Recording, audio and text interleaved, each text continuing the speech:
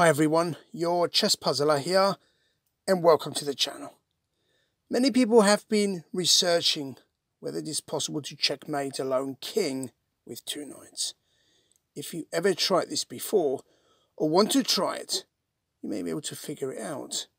If this would ever be possible, you would need to get that lone king into one of the four corners. Some people try to prove a point by simply using this type of ending.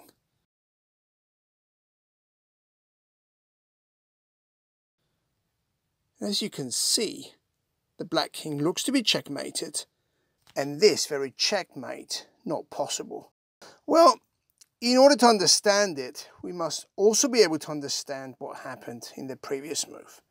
How on earth did the king get into the corner before the knight was able to get into b6 to checkmate him? If a7 and b8 are already covered, how did the king get to where he is?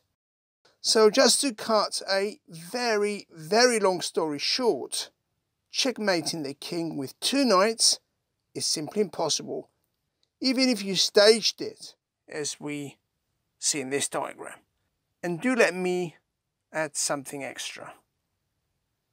I'm going to bring out another clip using the same situation, but now introducing two bishops to check if it is at all possible to make the opposing lone king. And maybe here is the point where so many people would like to think two bishops are stronger than two knights, because if you swap the two knights for the bishops, you might have a different type of ending. I do hope you enjoyed this very short demonstration, because next time you don't even need to research what happens when you have two knights against a lone king. But what happens if you have a knight and bishop v king? And what happens when you have a rook v knight in an endgame?